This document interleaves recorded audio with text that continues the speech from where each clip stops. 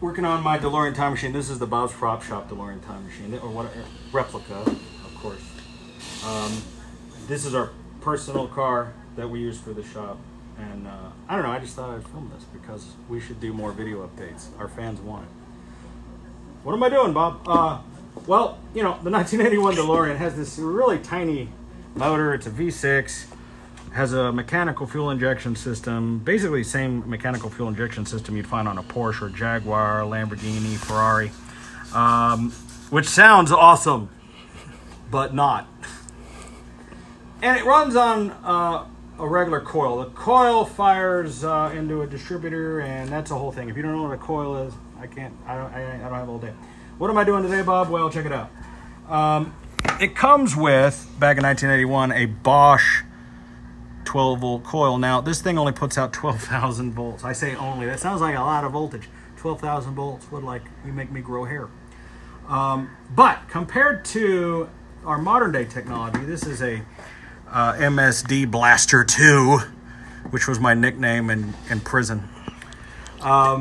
This runs 40,000 volts, right? So the idea here is to try to get this asthmatic, slow piece of shit to go just a little tiny bit faster so that we can get up to 88 miles an hour. You know, I've been in that actual parking lot at Puente Hills Ball at the JCPenney's, and you cannot get a DeLorean 88 miles an hour in that parking lot. But maybe with this coil we can. Anyway, so, you know, this is what I was doing, and I thought, you know what, here's a tip and trick for anybody working on stuff. Notice how these are both still connected. I did that for a reason. The reason is I didn't want to mistakenly put the wires in the wrong way. So the easiest way to keep from screwing stuff up, like especially when you're doing plug wires, which we're also doing, take a wire out, put a wire in. That way you don't get them mixed up and accidentally hook it up backwards. Here's another trick. When I'm done unscrewing this, if I were to pull this socket off, that nut would fall down to the ground.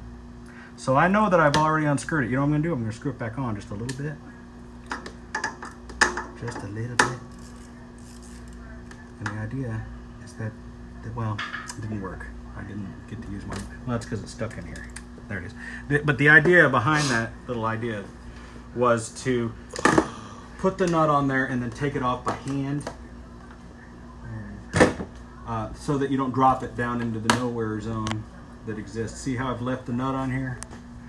Now, another thing I noticed, that was hard to get off because on the original, they didn't put a lock nut and washer on there just like they did on this one.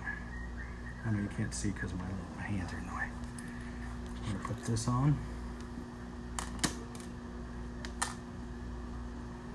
It's a washer. Lock washer. I used to have a 57 Chevy wagon. For those of you who've been a fan of our channel for a long time, that was the Ecto 57 that we built a long time ago. Not much to that motor at all. And I got going down the road and then all of a sudden it just died as though somebody turned it off. And I thought it could only be one of a couple of things. And what it was is one of these little wires attached to one of these little clips had just burned off and just popped off. Now, the average Joe would have been stuck calling a tow truck, but I'm Videobob. And I recognized that that wire had popped off. And I always, any guy that's worth his salt carries something like this at all times. Now, this is the SOG. I should get an endorsement from these people. The reason I like this one, you notice I can operate it like a butterfly knife? I can operate it with one hand, and that's very important. Sometimes you need to be able to hold something. The Leathermans, the Gerbers, you can't do that. Anyway, I always carry that with me at all times, and that has helped me a gazillion times when something like a wire has come through and I need to strip it, crimp it, pinch it, bite it, tear it, whatever. And also keep something like this on you at all times, just some kind of a knife. What I like, the reason I have a switchblade is not because I'm trying to be a badass, although I am.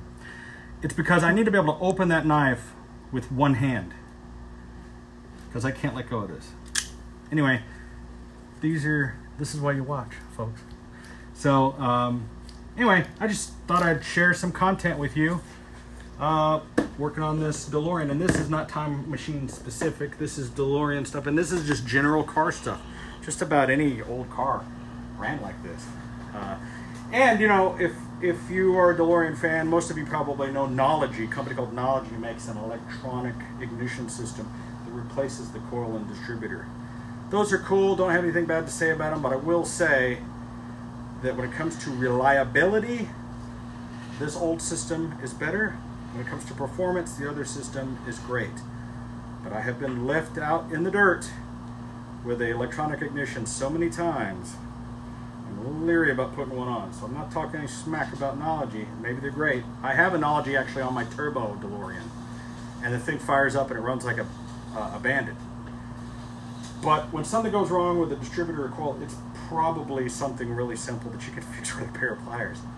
When a sealed plastic electronic ignition goes out, it's called replace it, and you can't just do that on the side of the road. So anyway, vintage Bosch, 12,000 volt. Look at that thing. And believe it or not, it ran perfect. There was nothing wrong with the car. It ran perfect. By the way, I just wanted to mention before we end the video, if you decide that you want to put a higher voltage coil on your car, careful, you can't use the old-fashioned rubber hoses. You have to upgrade to a higher voltage. These are silicone. These are 8mm silicone. Because now you're putting out way more spark.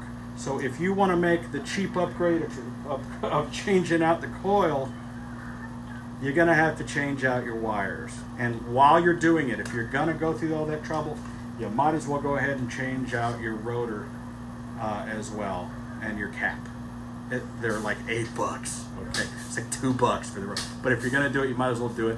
You're going to be generating a lot more spark, and you're going to be creating more carbon, so you're going to have a better, higher quality system. And, you know, and quite frankly, if you're going to do that, you might as well change your plugs too. See how this $50 coil turned into $300 worth of shit? This is what happens on these cars. Because then, see, now you're getting more spark. More spark means you're using more gas. More gas, bigger explosion. More. You mean burning more gas? Yeah, it explodes. Yeah. You know, when it explodes, you're burning more gas. There's more gas going into pushing the piston down rather than going out the tailpipe. And if I can get just this much more out of this crappy little 130 horsepower motor, I want it. I know, I'm talking shit about the DeLorean, but hey, listen, I drive a Cadillac CTSV everywhere. It's 600 horsepower and goes 200 miles an hour. When you get in this thing, it's just like...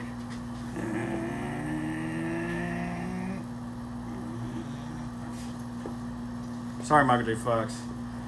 These bastards can't do 90. Anyway, I'm Videobob. Thanks for coming to Bob's Prop Shop. Make sure to subscribe to our videos and go to bobspropshop.com. You can watch our live webcam, which the people who are watching the live webcam right now are watching us filming this right now. That could have been you. All right, catch you later. I got to go back to work. I got to put this thing back together.